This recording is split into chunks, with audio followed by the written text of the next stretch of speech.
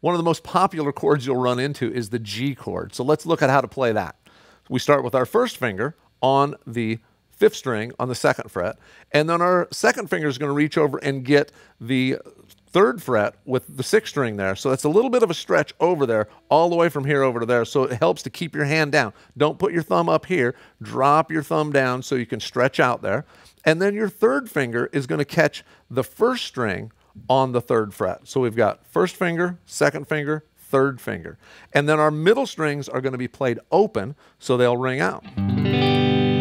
So if you have trouble getting that 4th string to ring out, sometimes it's because this 1st finger is leaning over on it, right? So you might have that leaning over. So get up on the tip of your finger. The more on the tips of your fingers you can play for all of these chords, the better off you're going to be. So play on the very tips of your fingers, right behind the fret wire, and your G chord should sound just like that.